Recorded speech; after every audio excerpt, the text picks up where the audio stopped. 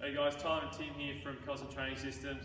I'm just going to show you another piece of the puzzle to improve that front rack position. So this is going to be a banded lat stretch. So we've just got a power band hooked up, want it to about shoulder height on a pole. Tim's going to jump in there with his right hand going through the band.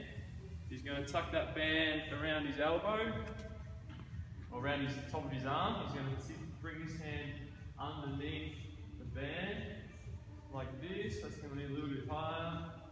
Just move that around. And then he's going to take a step forward with his left foot.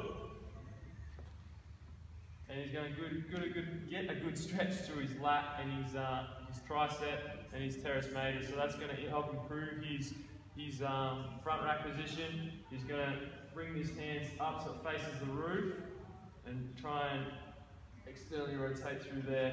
So it's a good protocol would be to hold that for a minute and then once again do a few contract relaxes. So contracting through the lat and pulling down, relaxing and sinking a bit further into it. Give that a go for a good 1 to 2 minutes, again to improve the front rack position. Thanks guys.